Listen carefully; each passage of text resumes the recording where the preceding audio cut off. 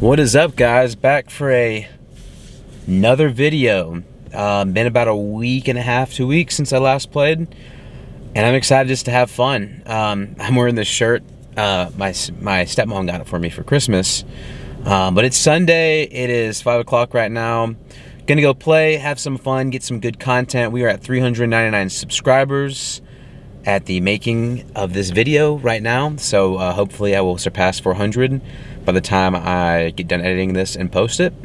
That'd be nice. But if you haven't subscribed yet, please drop a like, subscribe, comment, and I hope I do well. So love you guys. And a big announcement also, I proposed to my girlfriend, so I'll put a picture somewhere here. But anyways, hopefully I get some of that newly engaged luck. But I will see you at the poker table.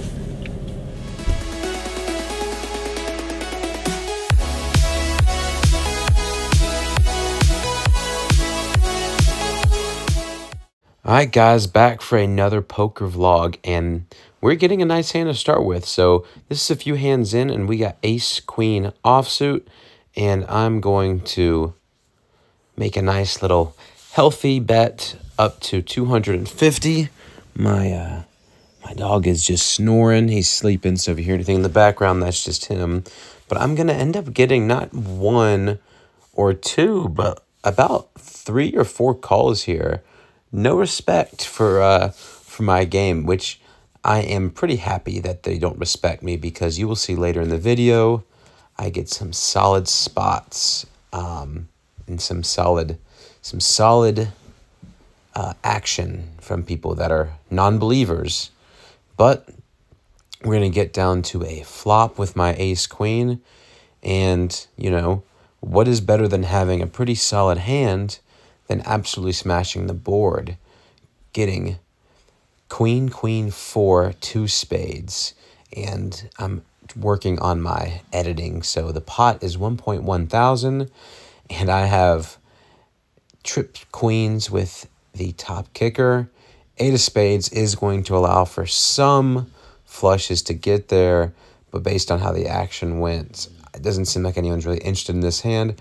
I make a nice bet of 200, and I'm going to end up getting just a little bit of action.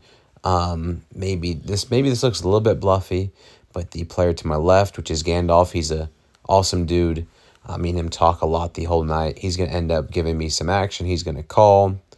And we're going to get down to the river, and the river is going to not really change anything too much. Jack of clubs is going to come off, so I suppose maybe 9-10 gets there.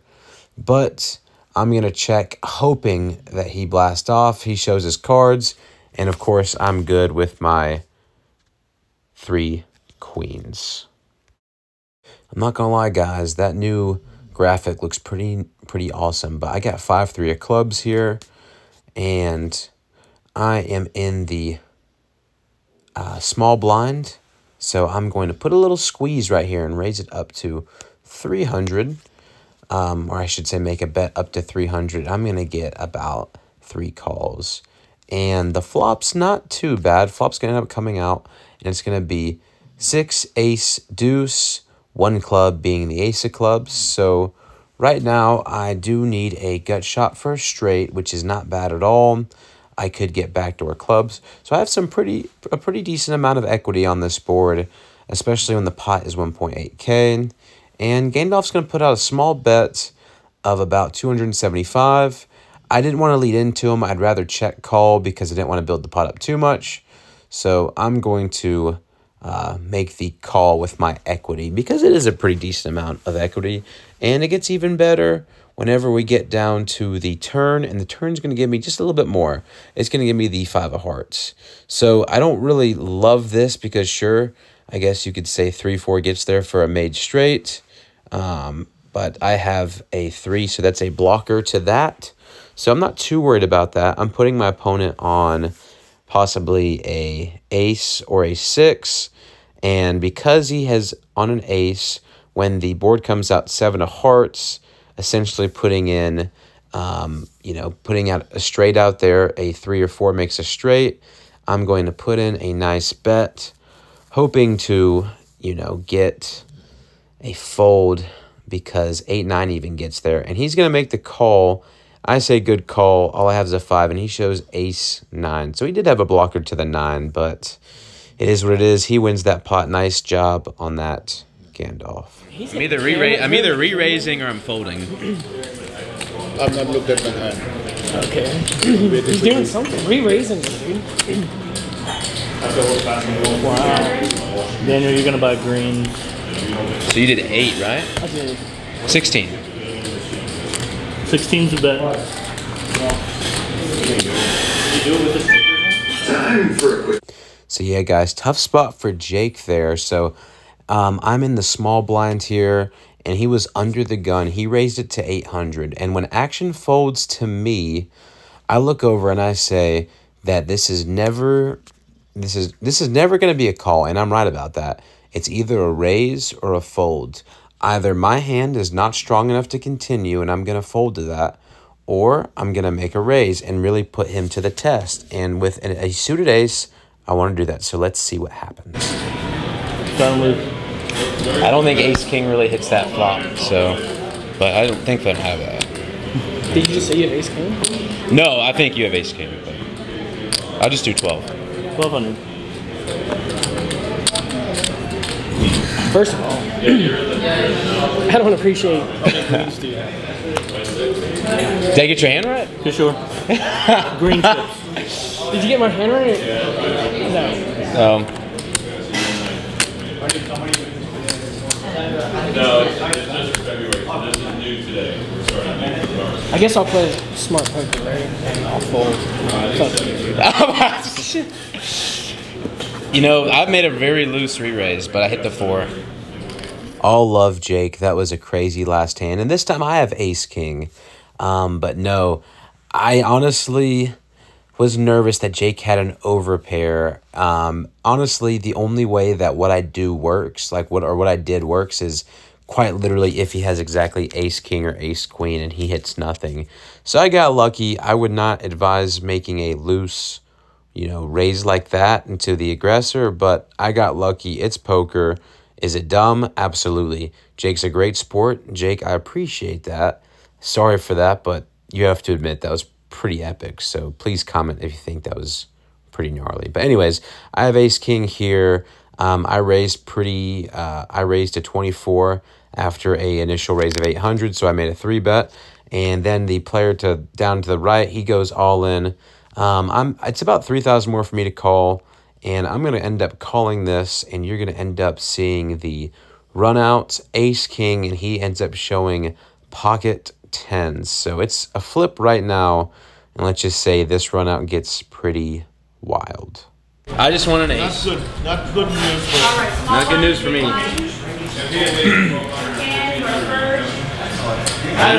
and bad. Queen. Good and bad at the same time. Queen? Oh! It's about damn time that some bad luck went towards me. I'm sorry. Sorry. I'm a river rat, but if you seen how bad I run, thank goodness. So crazy last hand, and I'm not even lying, guys. The very next hand, I have ace-10 of hearts.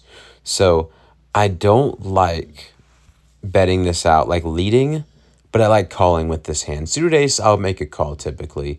I know with Jake, I ended up re-raising him, but in this case, I want to protect, and I'm going to end up making the call here. Ace-10 is not strong enough to re-raise, in my opinion. Good enough to see a call, see some equity, hopefully, and notice what you have. And I really flopped the world right here. Flop comes two of spades, and then Jack Queen of Hearts, giving me 80% of a straight flush, the best hand in poker, and I'm absolutely just going crazy, especially when my opponent leads into me. For not a too big bet, so it's 1,600 into a 2,600 pot, so it's over half size pot. So I guess that's a pretty decent bet, but for me, I just have way too much equity. And when the turn comes, the 3 of spades and the pot 7.4K, I still have a lot of equity. Any king makes a straight. The nuts at that, be it at that. any heart gives me the nut. So at this point, I'm loving life. Another about a $2,500 bet, which is a down bet in comparison to the size of the pot. I'm going to make the call. Player down to the right goes all in. And of course, me and the other opponent are going to make the call.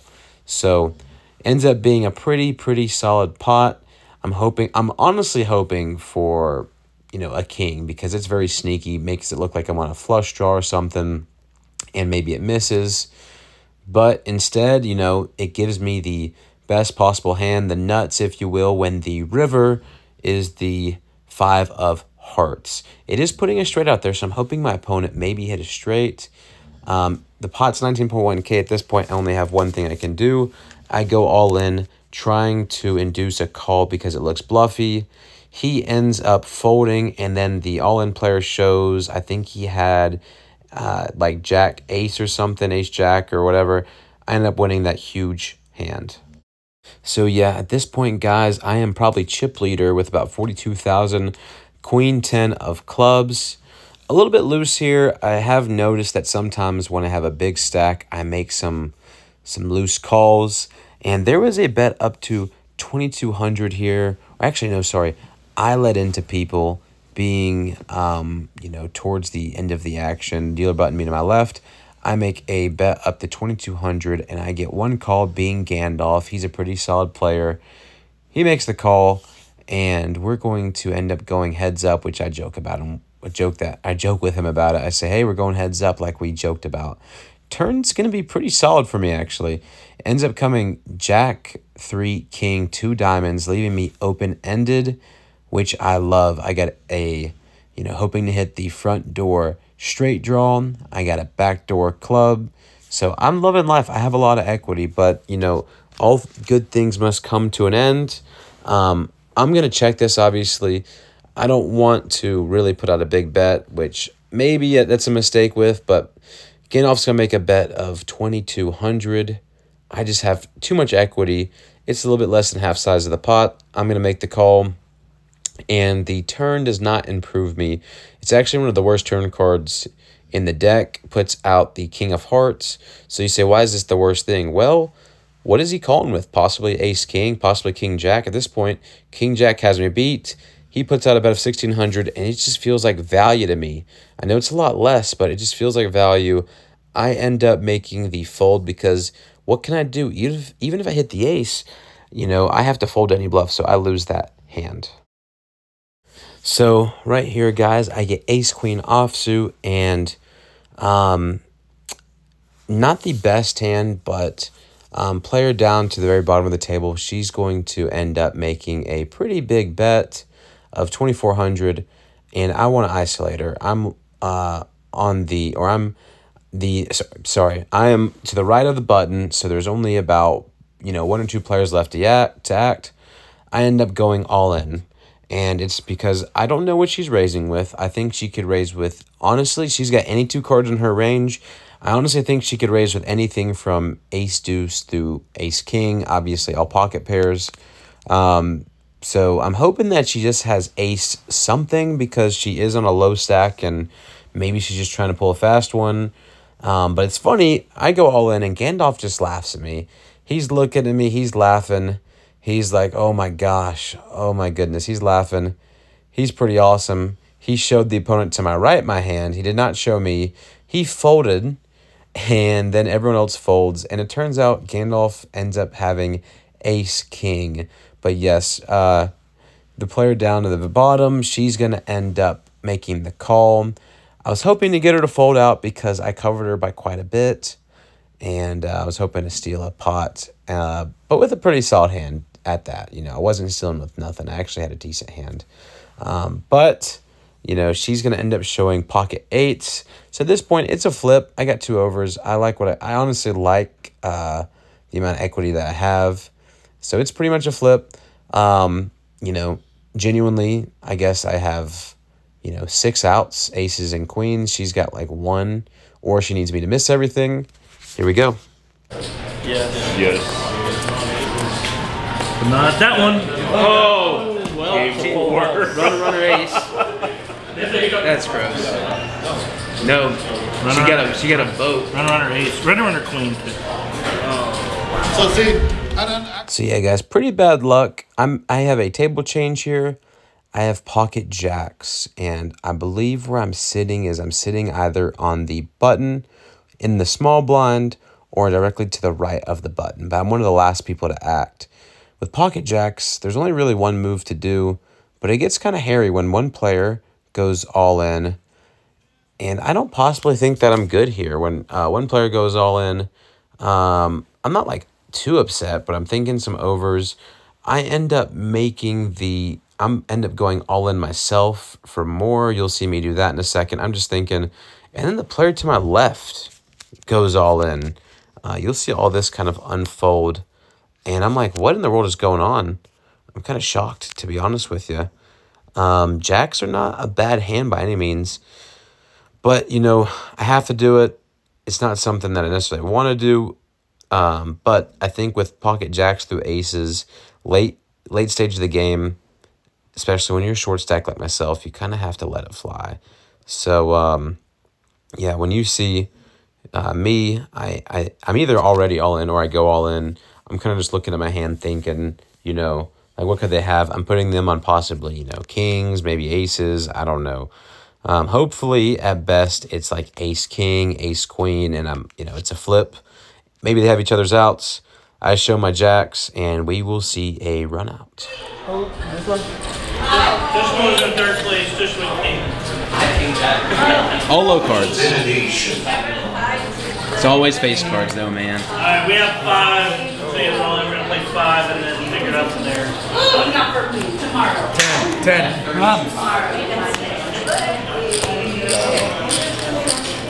That draw. Thank you.